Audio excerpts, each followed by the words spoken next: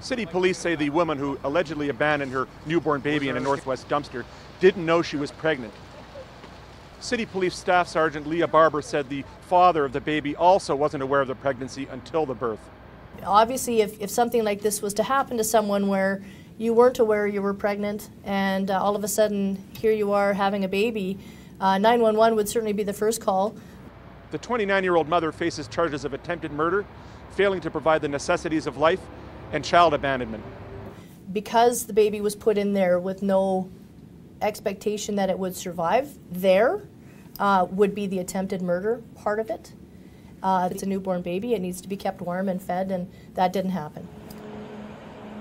You know, the fact that the passerby made that effort to stop and check, I truly believe it saved his life. City police won't name the woman because they don't want to identify the child. For the Calgary Sun, this is Bill Kaufman reporting.